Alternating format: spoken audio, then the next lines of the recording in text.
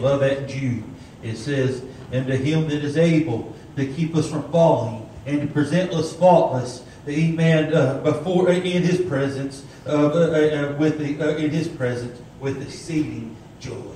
Amen. I'm thankful that he's able to keep me from falling and present me faultless. Amen. When I step into his presence. Amen. When I step into his presence for an eternity. Amen. He's able and he will. If I will just stay faithful unto him, keep me unto that day. Thankful for that. Amen. Amen. Well, that's not what I'm preaching tonight, but amen. If you have your Bibles, turn with me in Matthew chapter number 7, verse number 12. Matthew 7 and 12. And Luke 6:31, really, similar. Amen. Just different writers. Amen. And the same thing, but amen. Just felt like read them both. Amen. I needed to read them both. Matthew 7, verse number 12. It says, Therefore, all things whatsoever ye do that men should do to you, do ye even so to them. For this is the law and the prophets. Amen. If you have, you can turn to Luke 6:31. Luke 6:31. And as ye would that men should do to you, do ye also to them likewise. If you would just pray with me, Lord, I thank you for bringing us here. Lord, I ask you to anoint me, Lord, to help me, God, to say what you have given me to say, God. Oh, God, to speak as your oracles tonight, God. Let none of us leave this place as when we came, God. But let us all leave this place full of your Holy Ghost, God. Oh, God, let us know tonight, God, how we are to treat each other as Christians, God. How we are to present ourselves to each other as Christians, Lord. How we are to help each other. How we are to love each other. How we are to do it. How we are to address. In Jesus' name, amen. You can be seated. Amen. Amen. As I'm preaching, amen, on unity. This is what I felt led towards. Amen. Just in the last day or so, I just kind of had this thought. Amen. Amen. I'm just going to preach to you tonight on how to treat the brethren. Amen. If we're going to be in unity, we must know how to conduct ourselves with the brethren. Amen. There is a right way. I do believe I preached on a series on it, and I'll probably one of these days be able to preach it again. But I do believe God is a God of order. Everything that God does is in perfect order. And He expects us as a church to have that perfect order. To be in perfect order. In everything that we do, how we conduct ourselves should be in the order of the things of God. Amen. Is He has that order and expects us to live in order. There is an order of how we are to treat one another as brethren. I want to tell you, if we are all Christians and we all love God, we must love one another and treat one another in such a way. Amen. Amen. So we're going to talk about that tonight. Amen. As I told you already, amen, I do believe we need each other to make it unto the end. Amen. And I do believe, amen, if you're in a church, amen, things are and conflicts and things will try to arise. But I do believe it's the order and the will of God to not let things arise like this. I believe it's the order of God to diffuse these things before they ever turn into a problem. I do believe as Christians we are expected to do the right thing. Amen. Even if somebody's doing something we don't necessarily like. Amen. Or if somebody does something that seems to hurt your feelings. As I've told you many times, most of the time it's probably not people necessarily trying to hurt your feelings. And most of the time it's probably a misunderstanding. A lot of the time there is a misunderstanding. Amen. So we must know how to treat one another. Amen. As I read to you, amen, how I read to you in Matthew 7 and 12 and Luke 6:31, it says, Therefore all things whatsoever ye do,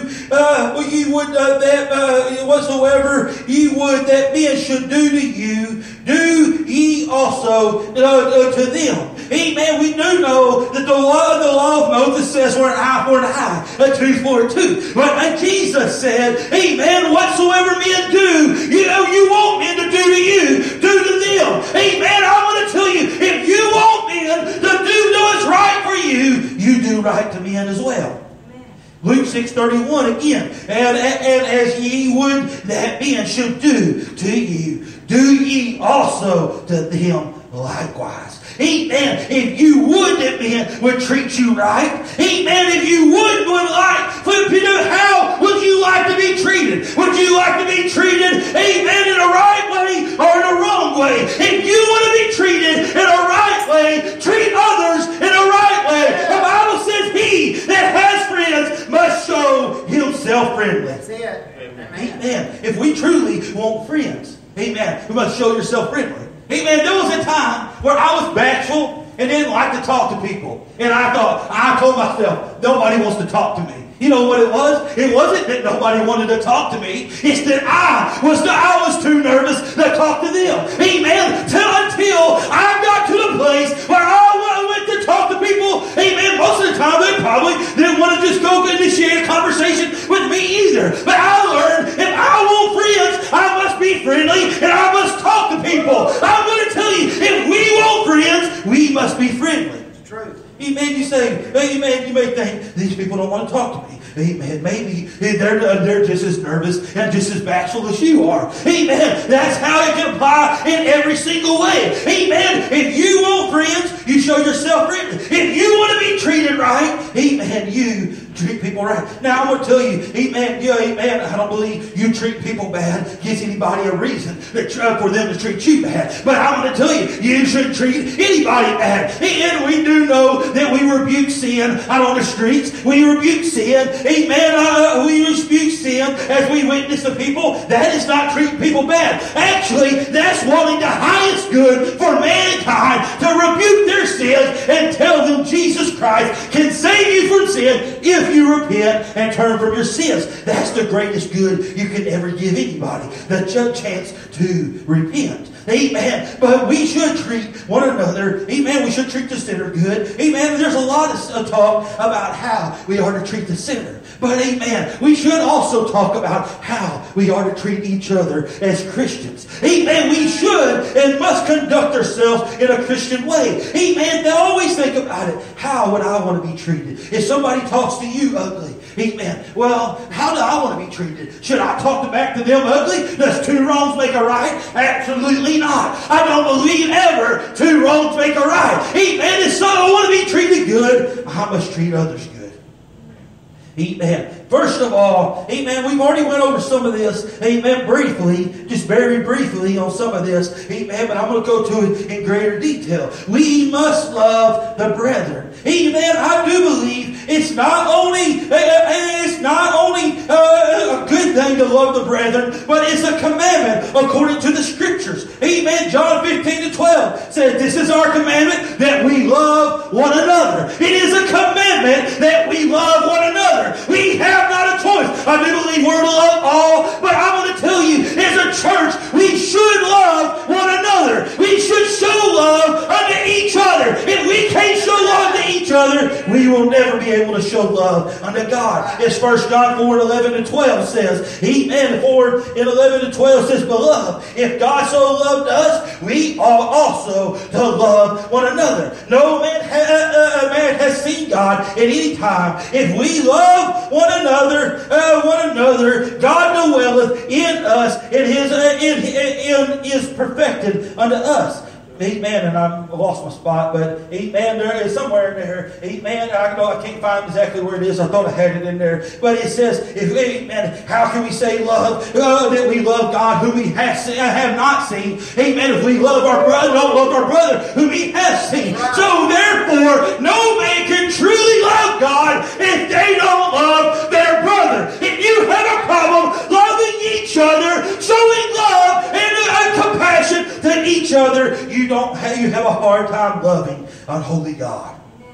Amen. A holy God demands that we be holy as well. Amen. We do know God is love. Amen. Now I'm going to tell you, He is love. Amen. Love, God defines what love truly is. Amen. And if He defines what love truly is, He expects us as His children to be holy as He is holy. He has a holy love for us, and we must have a holy love for each other. Amen. Us as Christians must have a holy love for each other. I want to tell you, if for each and every one of these people in the church, amen, amen, unto the person that's been here the longest, unto the Greenwoods, amen, that's been here for a short time, I love each and every one of you with all of my heart. I would do anything not for my brethren. I want the best for my brethren. I want them to love God and make it into the end and be in heaven with me for eternity. Amen. And that must be our mentality, that we love each one and every one of you. Us. Amen. Us as brethren. Amen. I love everybody in other churches. I want to tell you what sweet fellowship we have with Brother Victor Persinger in his church, Brother Brent Williams in his church, and other churches. Amen. I want to tell you, I dearly love the people I dearly love Victor Persinger. What a great man that he is. But I want to tell you, I must not only love him, amen, which amen, boy, such a godly man. I must love the people in this church. We are all called to this church. I do believe just as well as God called me to be a pastor of this church, He called each and every one of you to be on the pews of this church. Amen. I do believe it is God ordained that each and every one of us are right here in this church today. From me as a pastor and my wife that followed me as the husband and the head of the home is to you as well. Amen. And you say, well, I say, well, I didn't feel God in that. Well, amen. Your husband said that's the way it's going to go. He's the head of the home. Amen. You are to follow him. Amen. Absolutely. You belong in this church. Amen. If we belong here, us as a body of believers, us as a local body of believers, we must love one another. Amen. As I told you this morning, sure, there's churches all around this world. There's people that love Jesus and I love, that are part of this body of Christ. Amen. But I'm going to tell you, amen, us as a church must love one another. Amen. Even if somebody gets on your nerves, you must love them anyways. Amen. Even if somebody, amen, is aggravating to you, even if somebody, amen, offends you, you should love them. Amen. And you should forgive them. That's the next thing.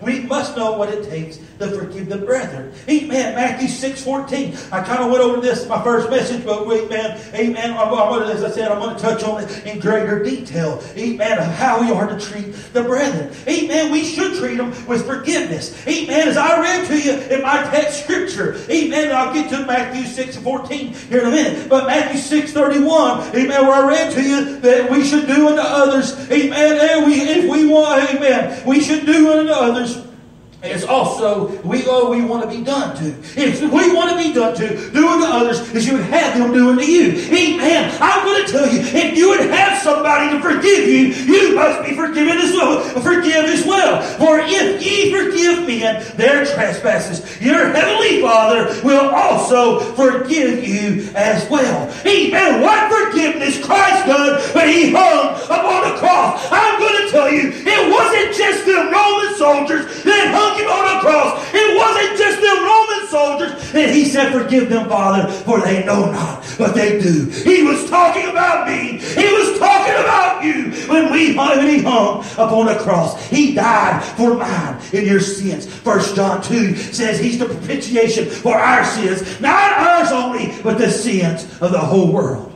Amen. Christ, amen, hung on the cross and forgave mine and your sins. If He did that for us, shouldn't we do that for each other?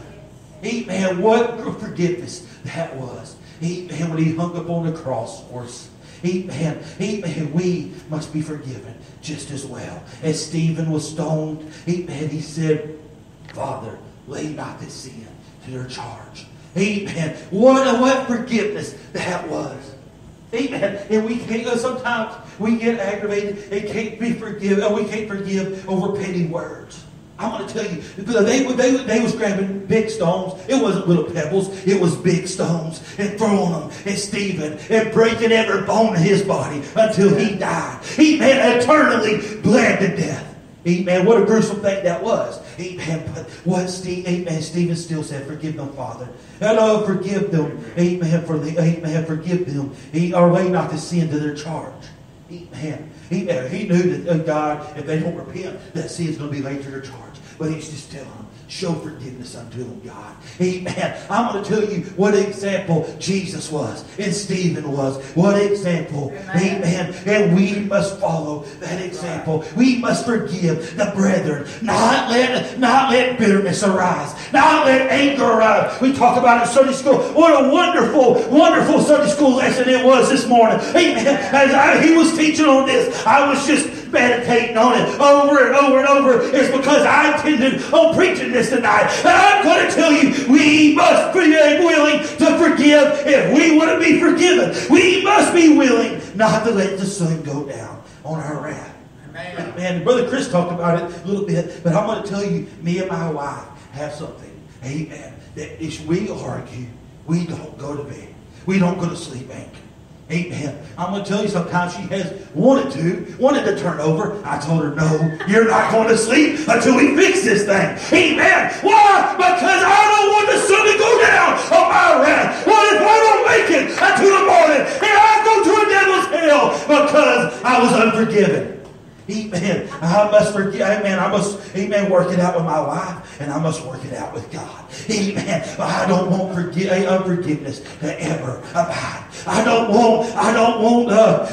want grief to ever come and abide in my life. I want to be forgiven.